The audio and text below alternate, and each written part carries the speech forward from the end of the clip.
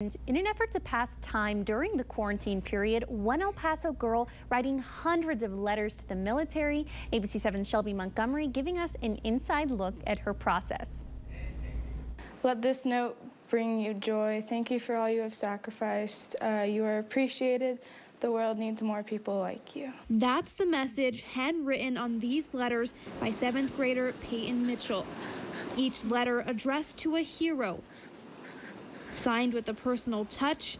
I like drawing little doodles, and to me it makes it more fun. And sent to soldiers at Fort Bliss. Well, it makes me feel really good. Peyton says her brother recently left for college and there wasn't much to do during quarantine, so she decided to keep herself busy. I miss my partner in crime.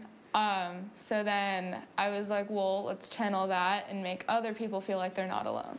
Peyton's goal is to write 500 letters in total. I'm at least 370, so I have a few left and I reached that goal.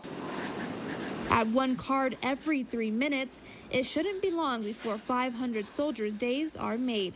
And I just enjoyed doing it because it was going to make other people's lives easier and better. Shelby Montgomery, ABC7.